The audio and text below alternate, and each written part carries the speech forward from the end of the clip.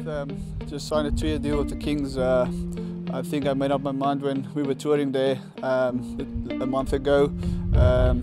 Just see what I missed. Yeah, and I think that time of my career, I think for a new challenge as well. So yeah, I had a great time here at the Dragons.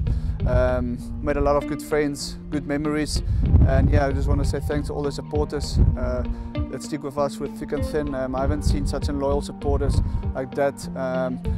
When we tour, they come with us. There's a lot of guys always with us on tour as well, and always supporting us. Doesn't matter if we win or lose. And yeah, I think there's a lot of good talent here at the Dragons. Young guys coming through, good prospect for the future, and I think the Dragons going to do well under Bernard next year. So yeah, sad to leave obviously, but I think I had a great time here at the Dragons.